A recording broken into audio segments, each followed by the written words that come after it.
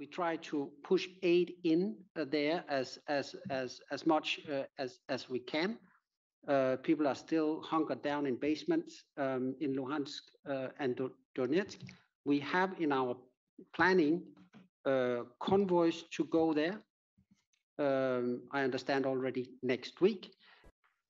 For now, we don't have a commitment to any ceasefires from any of the two parties. We have started, or Martin Griffiths has started the process of presenting his ideas, listening to their ideas and response. Don't expect today or tomorrow or the day after a nationwide ceasefire.